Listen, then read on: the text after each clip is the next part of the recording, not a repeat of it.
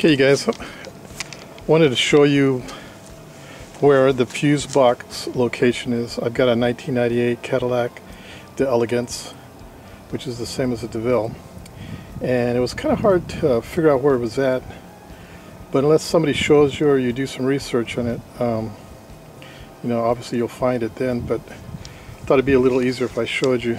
Well, where it's at, it's right here. This is your fuse box location. Now you can just pop this door in, open, and there's your fuses. So this is your fuse box location. It gives you, the numbers here.